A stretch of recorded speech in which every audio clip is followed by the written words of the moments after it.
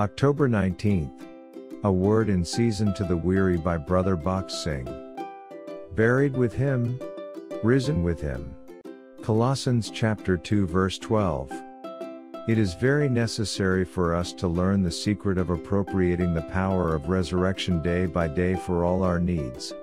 The Lord Jesus Christ becomes our personal Savior when we believe that He died in our stead to bear judgment of all our sins, shed His precious blood to cleanse us from our sins, and rose again for our justification. Through such a faith we recognize we are planted together in the likeness of His death and burial and in the likeness of His resurrection.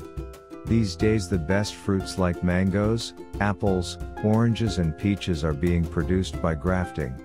A tree yielding small and sour fruit can be made to yield nice, large, sweet and juicy fruits.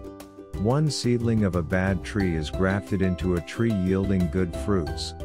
By grafting, the seedling receives the nature of a good tree yielding nice and juicy fruits. The Apostle Paul uses the same phrase for our union with the Lord Jesus Christ in His death, burial and resurrection. By the power of His death we die daily to our old nature, and by the power of His resurrection we become new creatures. In the Lord Jesus Christ all things become new, as we read in 2 Corinthians chapter 5 verse 17. The Lord expects us to enjoy His power day by appropriating it with simple faith according to our need.